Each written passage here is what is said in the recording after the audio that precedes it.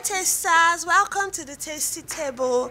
So I always keep to my promises, and in one of my videos I promised I was going to show you guys how to wash your banga without sanding it, and a very quick method.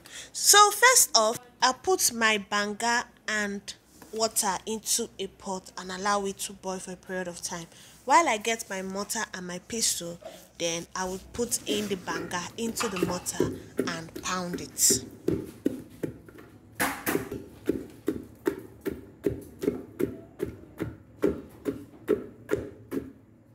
So I just continued pounding it while it was hot, because that way it would be very easy for me to pound it. That's separating the chaff from the seed. I don't think there's another method, but if there is, please comment below and I will try it out. So I was just pounding it. So I continued to pound it. Then I added little water into the mortar so that I can scoop it from the mortar into a big bowl.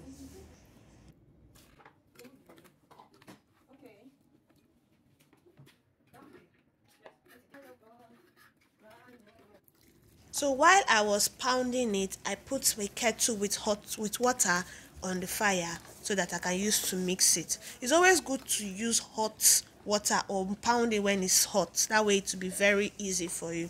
So I added hot water into it and I just massaged it again with my spoon. Please do not use your hands. This water is very hot.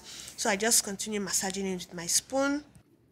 So once it's getting cold, you can now use your hand to massage the shaft so that you can rinse it off very well and separate it from the water. So this is the mixture after removing the chaff from it. So I allowed it to settle for a while. Then I use my sieve. Now this one I'm using is a big whole sieve, not that big but it's just to prevent any chaff from entering into this mixture. Now take note of this last part. I did not pour everything into the bowl because I was preventing this sand or this black thing from entering into it. So I tried this method for like 5-6 times before I now use my double net sieve. I'm sure you can get this from the market. So I now poured it into the double net sieve. Okay, then I just use my spoon to make it flow fast, and this was the paste that was remaining. I did not use this part. What I just did was put it in a different bowl and mix it with hot water and also use it again in the sieve. That way I'll still get more banga water out from it. So I just did this method different times and I had a sandless banga.